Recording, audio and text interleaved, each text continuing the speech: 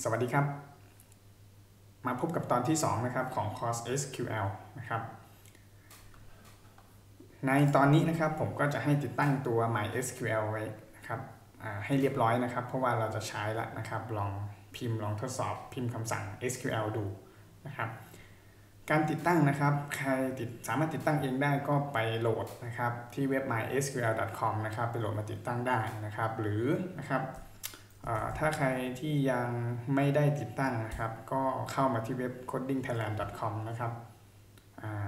ก็ติดตั้งนะครับเข้าไปที่ Tool and Software ก็ได้นะครับคลิกเข้าไปนะครับมันจะมีหัวข้อนะฮะติดตั้งโปรแกรมจำลองเซิร์ฟเวอร์ด้วย Uniform Server นะครับก็คลิกเข้าไปแล้วก็ดูวิดีโอนะครับเพื่อติดตั้งนะครับตัว Uniform Server มันก็จะให้ MySQL Server มาให้เราด้วยนะครับเพราะฉะนั้นผมก็จะพาใช้ตัวนี้เลยนะครับใครยังไม่ติดตั้งก็ให้ไปติดตั้งตัว Uniform Server ให้เรียบร้อยนะครับโอเคครับผมตัดมาที่ตัว Uniform Server เลยนะครับถ้าติดตั้งเนี่ยก็ให้ดับเบิลคลิกใช่ไหมตัว Unit Controller ขึ้นมานะครับแล้วผมก็จะกดนะฮะ Start MySQL นะครับ Start MySQL ตัวนี้นะฮะก็ให้มันเป็นสีเขียวใช่ไหมครับ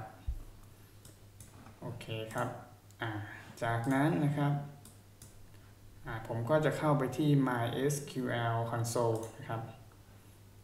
MySQL Console เพื่อที่จะเข้ามาในฐานข้อมูลนะของตัว MySQL นะครับโอเคนะครับผมก็มาดูนะฮะคำสั่งแรกครับเป็นคำสั่งนะครับที่เอาไว้สำหรับสร้างฐานข้อมูลใหม่นะครับสร้างฐานข้อมูลใหม่นะครับก็คือคำสั่ง create database นะครับแล้วตามด้วยชื่อนะครับของ database ที่เราต้องการจะสร้างขึ้นมานะครับอันนี้คือเราสร้างตัวฐานข้อมูลก่อนนะครับ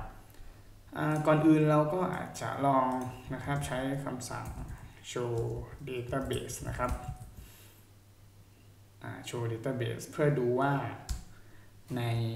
MySQL ของเราเนี่ยนะครับมี database อะไรอยู่บ้างนะครับที่มันมีอยู่แล้วนะครับเช่นของผมก็จะมีตามนี้นะครับของเราอาจจะไม่เหมือนกันนะฮะแล้วแต่ว่าใครมีฐานข้อมูลอะไรอยู่นะครับการสร้างนะครับ database นะครับเราก็พิมพ์นะครับตามนี้ฮะ create นะครับวรรคนะครับตามด้วย keyword database นะครับแล้วก็ตามด้วยชื่อที่เราต้องการนะครับเช่นผมบอกว่าเป็นcoding Thailand นะครับแล้วตามด้วย semicolon นะครับเพราะว่าตัวนี้เป็น console ก็กด enter นะครับเขาก็จะบอกว่าโอเคนะฮะสร้างนะครับ query โอเคแล้วก็หมายความว่าคำสั่งนี้ถูกต้องนะครับ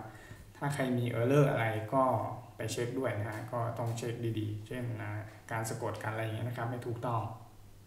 นะครับอันนี้คือการสร้างฐานข้อมูลใหม่นะครับ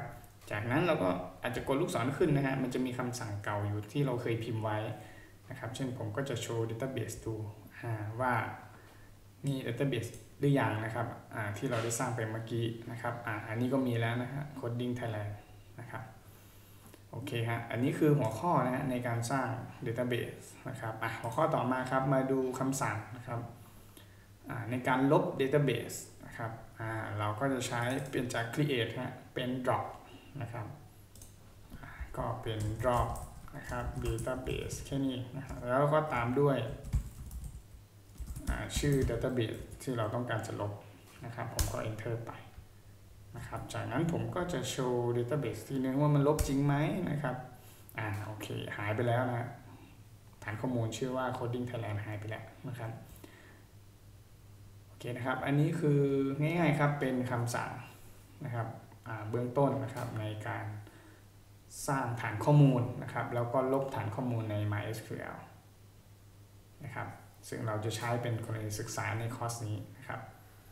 โอเคครับเดี๋ยวพบกันนะครับในตอนต่อไปนะครับ